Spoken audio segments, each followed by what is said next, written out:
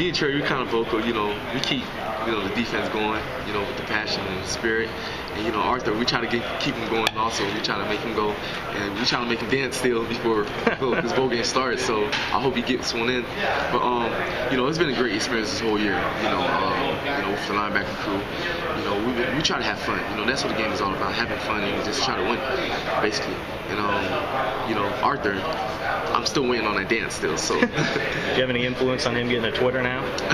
Oh, yeah, I guess he has a Twitter now. So I don't know. He's not really big on that, really. So yeah.